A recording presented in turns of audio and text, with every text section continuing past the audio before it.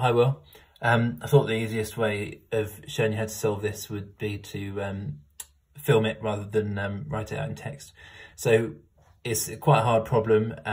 Well, you know it's a hard problem, you've been trying to do it. We're trying to find the maximum voltage that these resistors can take before one of them burns. We don't know which one is going to burn. So I guess actually that's probably the first thing to find out, the one that's most likely to burn, and that will be the one that's dissipating the most power. So we're trying to find the resistor that dissipates most power. So I've said that, let's say that the cells give out a voltage V, and I'm going to then use that to kind of work out the share of voltages that these resistors will have. When I've done that, I can use the formula that power is equal to potential difference squared divided by resistance to work out the amp power. Although actually I'll set this power at 2, and then we'll actually work out what the voltage is, because that's the question, isn't it? I've got a question slightly wrong there, but anyway, that's what we're going to do. So I'm going to split these into 3 kind of series chunks so that I can then add them together to find the total resistance. I guess the first thing is finding the total resistance. So if I want to find the total resistance, these two, and you can use the formula 1 over RT equals 1 over R1 plus 1 over R2 to work it out, but these two will simplify to just 1 ohm. All right, so I've got 1 ohm here.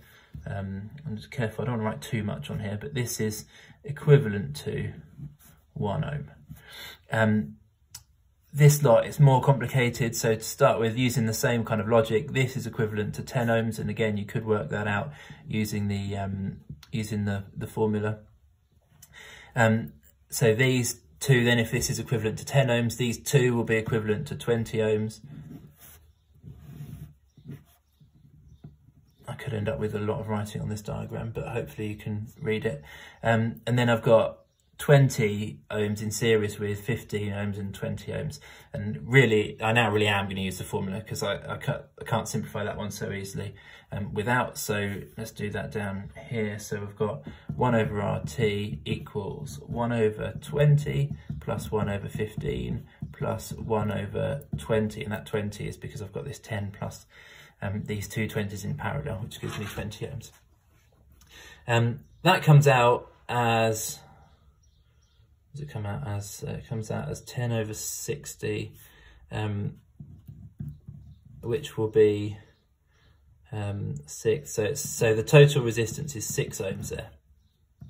Okay, I've missed out some steps, but I'm sure you can add those in. Okay, so we've got this. So we've got this total resistance of this whole block is 6 ohms. Right.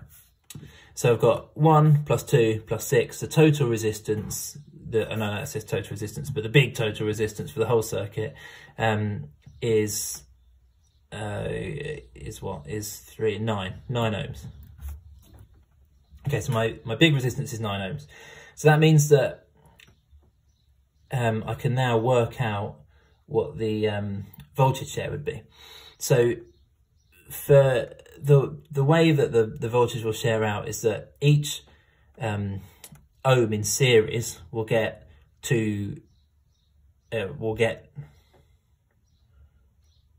a ninth of the voltage.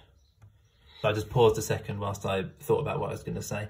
But if all 9 ohms in series would use all of the voltage. So if I've got my 9 ohms in series, each ohm of resistance is going to have a potential difference of a ninth of the total voltage over it. And so there's 2 ohms here, and so my voltage here is going to be 2 ninths of my total voltage.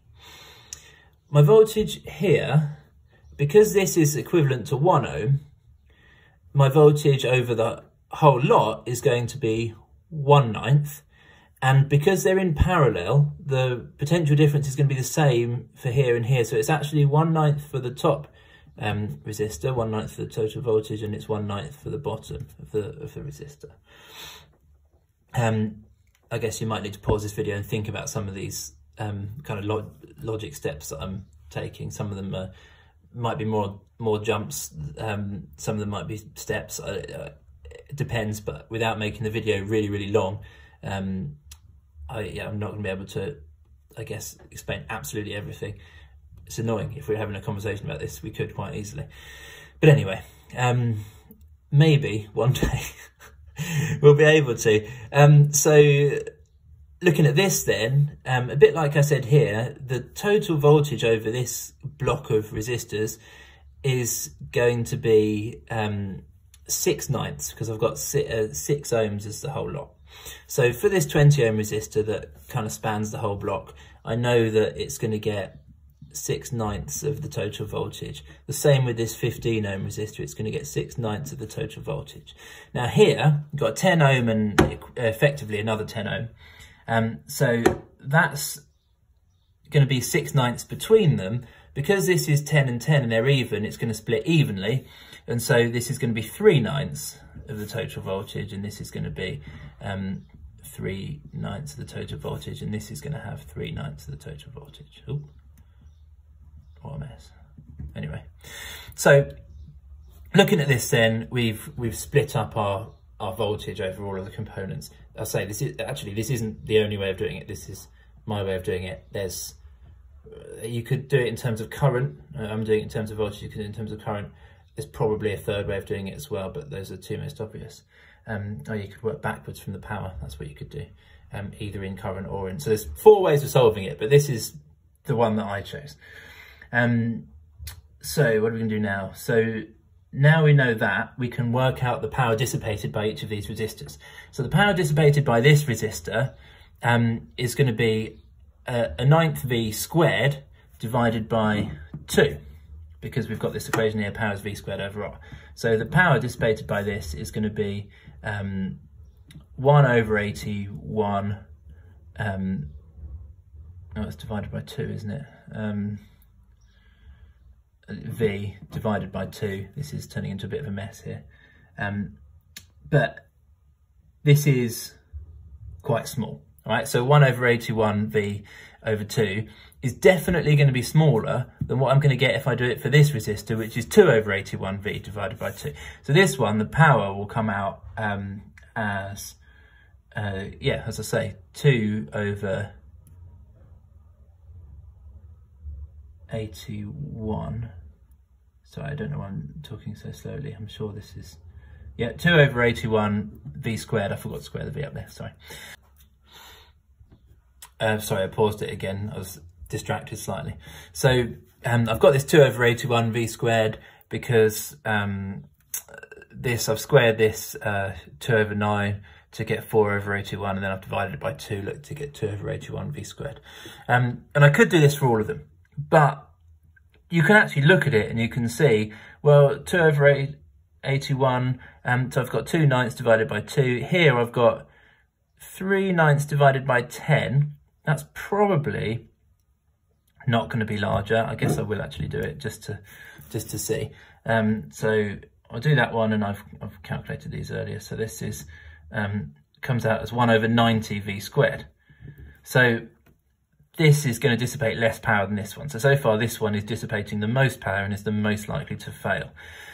This 20 ohm resistor, there's not really much point in doing it, because I've got 3 over 9 squared, and then I'm going to divide it by 20, whereas just now I did 3 over 9 squared divided by 10. So this value of power is clearly going to be less than the power for this one. So I'm not going to bother doing that one. That one will be the same, not going to bother with that one.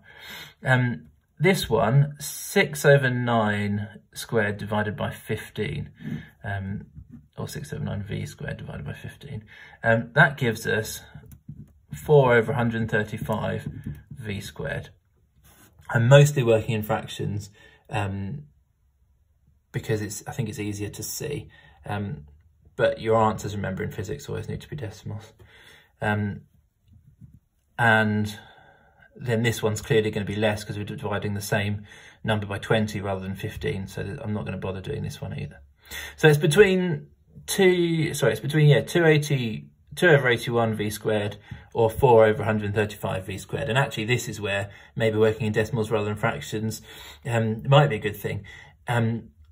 this value, 4 over 135 V squared, is larger than this value. So this resistor is going to dissipate the most power. So this resistor is dissipating the most power, so this is the one that we're interested in. So what we want to do is we want to make 4 over 135 V squared. We want to set that as equal to 2 watts. Yeah, so that's the power that this is dissipating. We want to make sure that's 2 watts. So I'm going to say 2 equals 4 over 135 V squared. And then we can solve for V squared, and we end up finding that V is then 8.2. I'm pretty sure this is right. I'm doing this from memory because I didn't write the actual answer down. It's a bit daft. I think it's 2.1 and then something else that would cause it to round to 2.2. But it actually says the minimum voltage, so we're going to go with 2.1. And the units are volts. It's capital V for volts. Oops. So anyway, that's the answer. Hopefully you're able to follow that video. If you want me to try one of the other methods, then I'll get my head around that and send you a different video.